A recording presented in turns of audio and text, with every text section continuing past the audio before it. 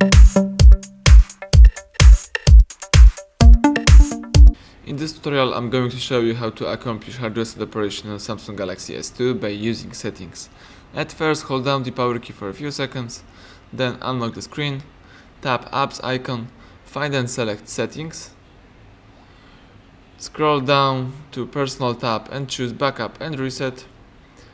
Now select factory data reset, read the information about process and choose reset device. If you are sure that you want to erase all your personal information and downloaded apps, choose delete all. The device is rebooting.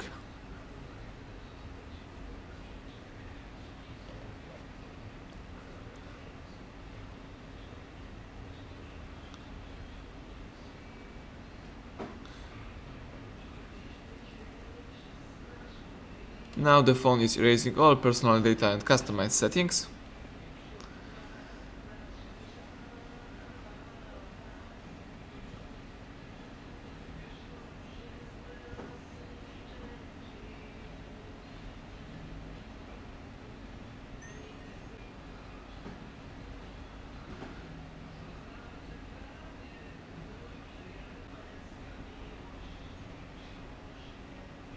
Excellent, the Samsung Galaxy welcome panel just appears in front of you, so you can start easily activate your device. Thank you for watching, please subscribe our channel and leave thumbs up under the video.